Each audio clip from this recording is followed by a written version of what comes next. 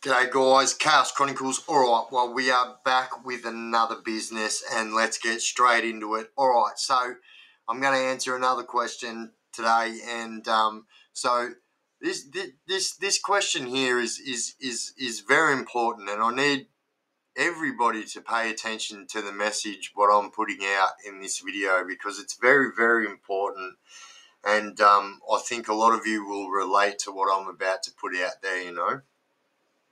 So the question that I was asked, and I was asked in complete confidence, so of course I'm not going to, say who asked me or whatnot, but they asked me, so they're currently going through a domestic violence, intervention order bullshit with their partner, same kind of thing as other people we know of, and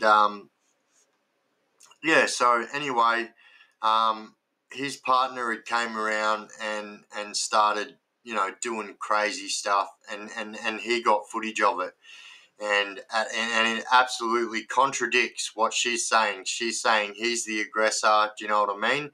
And he doesn't want to be a dog, you know what I mean? So he's not saying anything. So he's got evidence of her that will help him get his children back, and help him get him out of trouble, because he's done nothing wrong here. This is just another bullshit domestic violence claim and DVI. And so the question was, will you, talking about me, think that I am a dog if I give my camera footage to the police so that I can show them that I'm doing nothing wrong here, I'm doing absolutely nothing wrong, and that she is the aggressor, and it will help me get my kids back, you know? Now, what I'm about to say might actually spin a few of you out, but here's the reality of it, right? So I had one question what I needed to ask this person to get where he stands on what he's asking me. And that question was, where do you stand in the criminal field, like in the criminal life? Are you a lifelong criminal? Is that you? Is that what you do? Are you a lifelong criminal, or are you a normal citizen who gets up every day, goes to work, comes home, does family stuff, rah, rah, rah, goes camping on the weekend, all that jazz, do you know what I mean? Or are you a dead set criminal, you know? And his answer to me was that he was a normal member of society. He is not a criminal. And so I said, so then how are you being a dog if you're not even a criminal? So here's the point in my whole message here, right?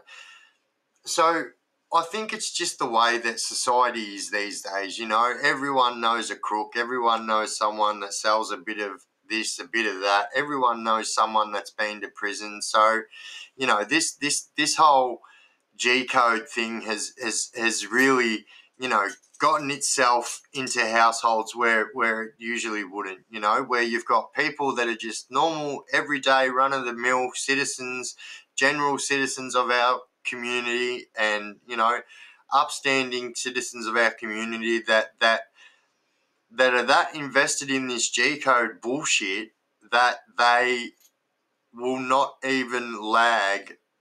Like, they won't even, like, they're worried about people saying that they're lagging over them protecting their family and this and that. So my answer to that was, no, I'm not going to think you're a dog. Absolutely not at all. Like, I'm not going to think that you are a dog for doing that. And the number one reason for that is because you are not a criminal. So therefore, you're not being a criminal. You're being a normal citizen, member of this community that does trust in our police and does, use the police for what it's there for. You know, a lot of people don't, but, the general public will generally do that. And if that's what you are, a member of the general public and not a member of some criminal fraternity, then you are absolutely not being a dog. And I know for a fact that there's so many dudes out there right now that are doing it so hard. Like, I'm one of them. There's so many dudes that are doing it right now so hard because they don't want to be called a dog. You know what I mean? Now, I said to him also that would I go to the police and do things that way? Absolutely not. But that is because I have lived my whole life by this G code and still, in a roundabout way, live my life by this G code. Do you know what I mean? And so, yeah, I guess my message is, all this rap music bullshit. You've got all these young people growing up thinking that they're gangsters because they listen to a bit of 1-4, a bit of Mercs, a bit of this, a bit of that, you know what I mean?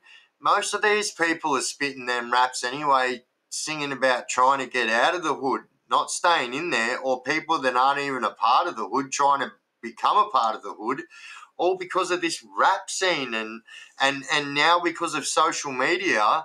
You've got people that are so invested in this bullshit, and like, what I would say is that, what an absolute solid, staunch individual you are to ask me that question.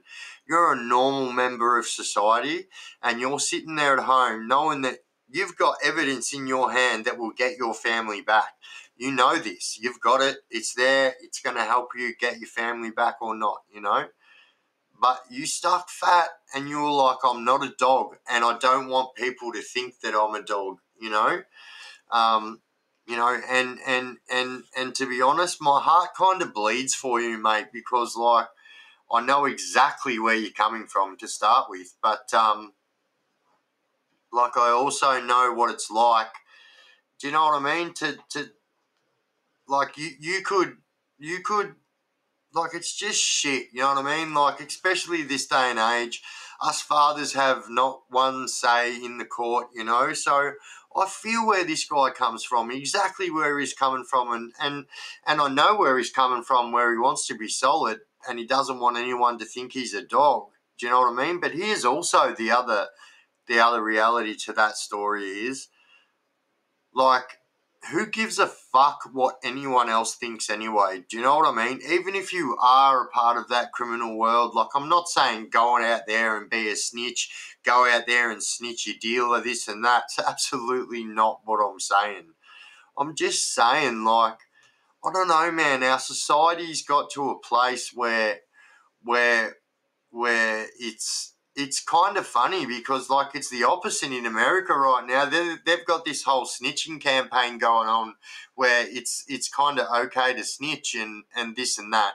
And, do I agree with it? Absolutely not. It's not the way I live my life. But just because I choose to live my life like that and I put my message out to you guys, that doesn't mean that that's the way that you should live your life. Do you know what I mean? Absolutely listen to my message and what I'm saying. And I'm telling you that this G code is bullshit. But unfortunately, you know, um, I've got, like, some things, there's an old adage that, a leopard can't lose its spots or whatever, and that's kind of what it's like with me. Like, I'm not going out there and committing crime every day, this and that, but will I bring hell to you if you fuck with me and my family?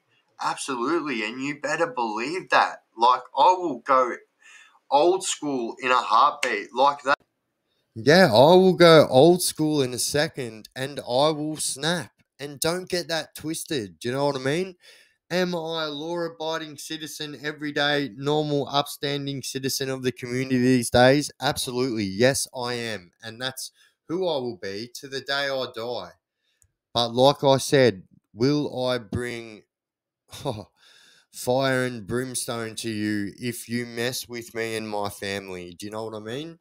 But, that does not mean that I'm a criminal, and it doesn't mean that, it just means that I live a certain way, and I ain't changing for squids, for nobody. So, and that's a fact. So I guess this is what I'm saying. People need to check themselves right now, and a lot of people have got themselves thinking that they're a gangster. Just because they've watched a couple of movies and they listen to music, or all the boys at school are doing it and this and that.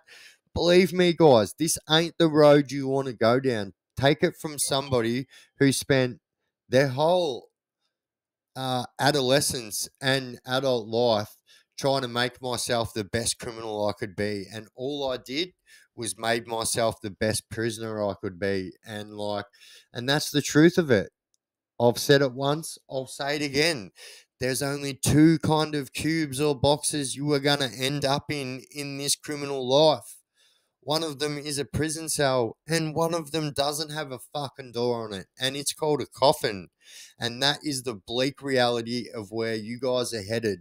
So listen to my word. Listen to somebody who grinded for 20 years for nothing. For what?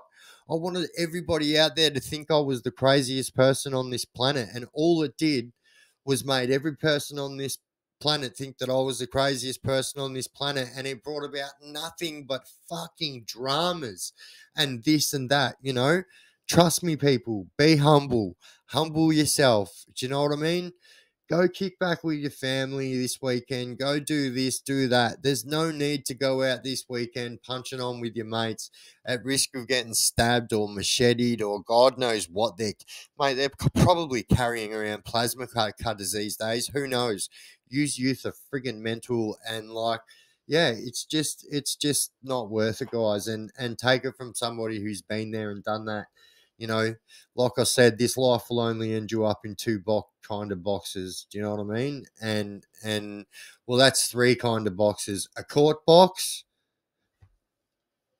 a prison box, and a coffin box. And they're the only boxes, and they're your only option. I promise you. You know, all this bikie life, this and that, money, this and that, like drug dealing, this and that. It all seems very appealing from the outside, but the amount of bullshit that you have to go through to get that done is just crazy, and it ain't worth it. So, yeah, thank you guys for tuning in. That is my answer to that question, brother. And yeah, if you guys haven't subscribed, jump up there, shoot me a subscribe. I would be absolutely amazed, and I would be absolutely appreciative. Should have been the word I said. And yeah, I would really, really love that.